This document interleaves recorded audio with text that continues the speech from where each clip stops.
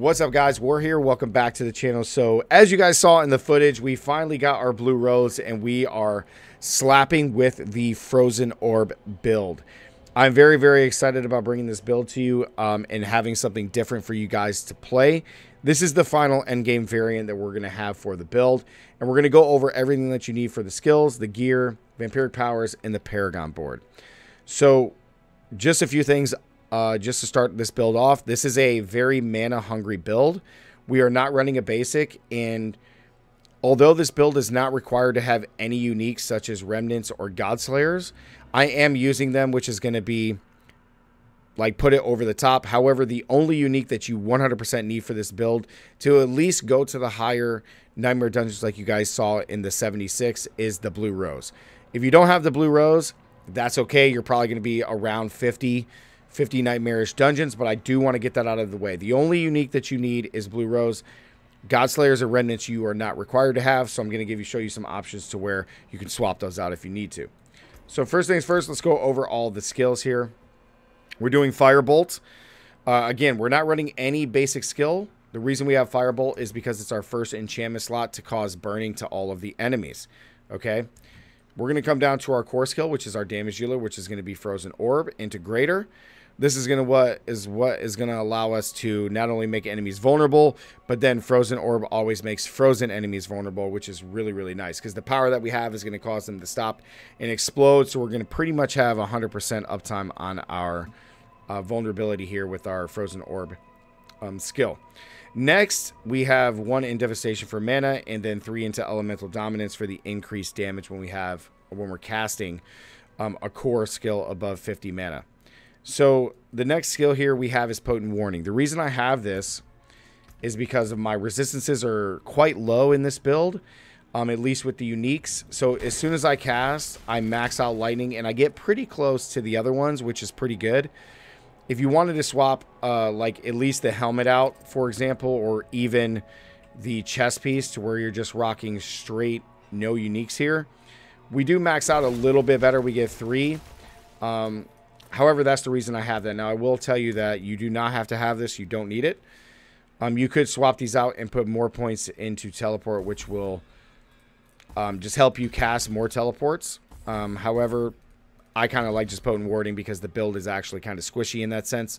But for now, we're going to keep it as is. And then, of course, what is a sorcerer build without every defensive skill in the game? So we're doing Flame Shield into Mystical Flame Shield. The reason we're doing Mystical over Shimmering is because we want the mana cost reduction. Okay, 25% is a lot on a Frozen Orb that already costs us 27. So this really helps. However, because the build is really squishy, it is okay to take Shimmering here. Next, we have Teleport as many ranks as you want, especially if you're going to drop them from Potent Warning, into Shimmering for even more damage reduction. 1 point into Elemental Attunement, so that way on a very rare lucky hit, we reset a defensive skill, which would be really, really good. We max out Glass Cannon for more damage.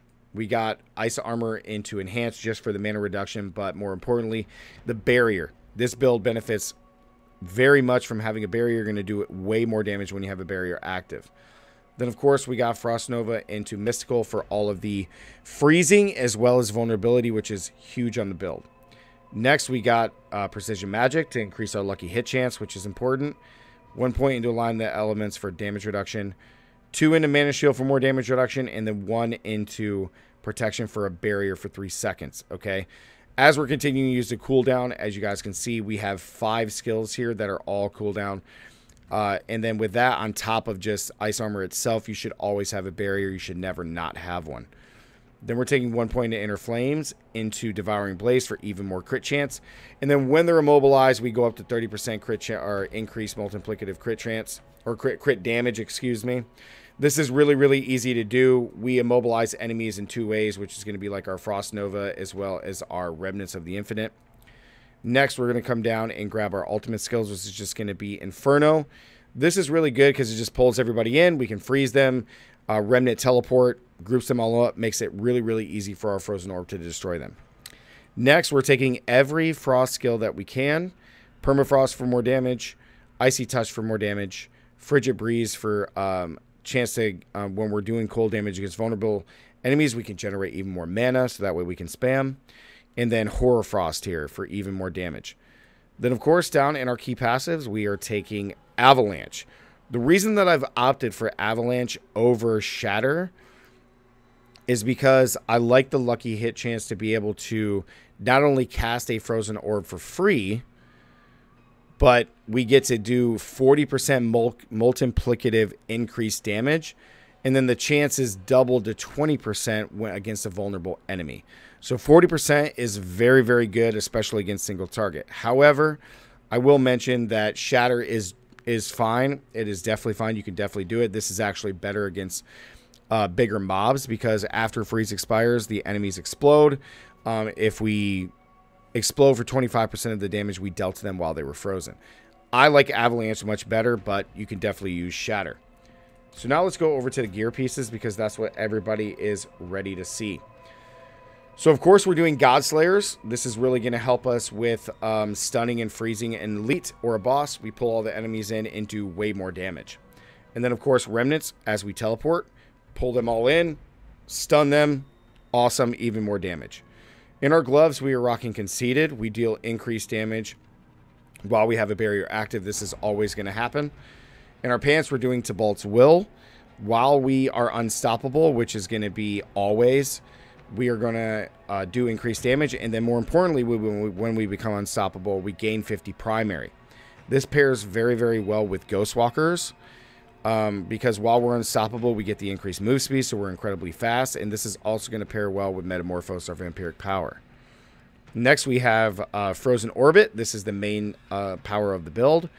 Frozen Orb stays in place after reaching its destination and explodes twice. So as you can see here, if we can move, it's going to stay in place and explode 2 times. Boom, just adds even more damage. Phenomenal. In our amulet, we're doing Control. You deal increased damage to immobilized, stunned, or frozen. Again, we teleport and they're stunned. We freeze and they're stunned. Super easy to do. And then Prodigies, this is really just going to help us keep our mana full. And then Blue Rose, which is the main one here. On a lucky hit, damaging an enemy has up to a 30% chance to form an exploding ice bite, dealing cold damage. Now this, you triple this chance if the enemy is frozen. Now what people don't understand about Blue Rose, or if you don't know, the ice spike cold damage scales with the rest of your cold damage. So the more cold damage that you can do, the higher that this number is when the ice spikes explode. So if we just freeze and we explode for all that damage, it makes it really, really easy to kill enemies, especially elites. Last but not least, we're doing Dreamcatcher for Frozen, where we have the Avalanche key passive now applies 1 additional cast. Which, if you guys don't remember, we are doing Avalanche, which is when we do this, we can cast 2 for free with the increased damage. It's just very, very good. Let's see if we can get it to trigger here so you guys can see. I don't know if it's going to proc here, but you'll see it. It'll highlight your item here. See how it's highlighted? When it's highlighted, that means we get to cast it for free. And then we get to do it a second time because of our key passive. Because of this skill, we get to cast 2 of them for free, which really helps us on our mana. So that is the gear, guys. Now, a few changes that you can make. If you don't have Godslayer or Remnants, you can run Disobedience here with increased cooldown and armor. And then you can also run something like Snow Veiled, which is very, very strong, because then when you cast Ice Armor, you become unstoppable, and then you get the 30% increased armor. I actually really, really like this one, because then you can really see how much your armor actually goes up when you cast. It goes up a nice little amount. Remember, 80% or 85% is your max. So this is a really, really good, strong ability to have when you swap out. Again, on Tibalt's Will, if you don't have it, you could swap in for just really good pants with damage reduction, and then you could put in something like Snow Veiled or like Misery to increase crowd control. Something like that is very, very good. So those are some swaps if you don't have these uniques. All right. Now into our vampiric powers. We are, these are just non-swappable, guys. I do not suggest swapping any of these. So you have a Curse Touch to apply a curse, which pairs well with Prey on the Weak, which when an enemy is cursed, they become vulnerable. So this is really easy to see when you dash or when you're triggering, because when they become vulnerable, you know 100% that they have a curse. You can see it with this little symbol here. I know that's hard to see when you're, you know, fighting a large mob, but that is a symbol to know that you have a curse on them. These two also pair well with Metamorphose, because when we evade through enemies, we're going to cause a curse. Very, very easy. And because of our boots having +3 evade charges, we get to evade 4 times, which is really easy just to apply the curse. Next, we have Ravenous. On a lucky hit, we increase our attack speed by 40% of our move speed, which the current bonus is 58%. So being able to just spam and deal as much damage as possible, Ravenous is really good. And then last but not least is Domination. This is essentially control all over again. We deal increased damage to enemies that are stunned, immobilized, or frozen, or feared. And then if they're injured and not an elite, they die instantly. This just really helps us kill a lot of mobs very quickly and just speed through a lot of the nightmare dungeons, especially 50s and 60s. I wouldn't suggest pushing any like super high, but you can do 70s, close to 80s, as long as you have the blue rose. So that is the vampiric powers. Let's go over the Paragon board, guys. I'm not going to go into great detail in these because there's a lot to kind of unpack, but I am going to give you my glyphs, and then you can see everything down in the link below for the mobalytics. So you can see the full written build guide there. So we are doing control. This is mandatory for the build. This is going to give us increased damage to all of our crowd-controlled enemies and even more damage against chilled and slowed. Everything is always going to be chilled and slowed, so it's super... This is automatic. Next, we're doing destruction for increased crit damage. Next, we're doing reinforce. So while we have a barrier, we get damage reduction. And then also reinforce is going to give us some more damage to chilled and more dex and willpower. Super strong here. I really like reinforce. It's very good. We got flame feeder, of course, because everything is burning from our firebolt enchantment slot. So we deal increased damage across the board to burning targets. And then let's see. Last but not least is unleashed. So after spending 50 mana, which is about 2 casts of Frozen Orb, we deal increased damage and we gain increased mana regeneration. So I'll show you the glyph here. Or excuse me, that's not the glyph. Where is it? It's up here, I think. Destruction. No, it's this one. So we gain almost 7% increased multiplicative damage, as well as 7% increased mana regen. It's absolutely insane. Bamboo with the sub, I really do appreciate it with Prime Gaming. Thank you guys so much. Really do appreciate that. Thank you, thank you, thank you. And the follow, thank you so much. Welcome to the stream. So those are our glyphs, guys. The Paragon board can be swapped out a lot. The 2 nodes that you're definitely going to need is Icefall for even more damage, as well as Frigid Fate for even more damage, okay? So the link to this will be down in the description below. But yeah, guys, that is Frozen Orb. It is definitely something different that you guys can play, and it's actually a lot of fun. It's just something different. If you guys don't want to play Ball Lightning, or you don't want to play, you know, Ice Shards, and you don't want to play like Chain Lightning, for example, this is just something that I think is really, really cool to play differently.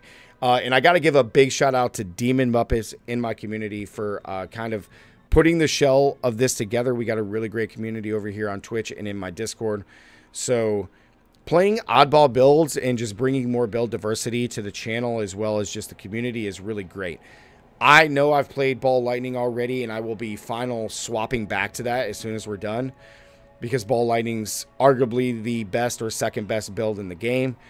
But it's cool to have other builds and build diversity in Diablo 4, just something else that you can do all content in, as well as endgame stuff. Okay, so like the video, comment down below.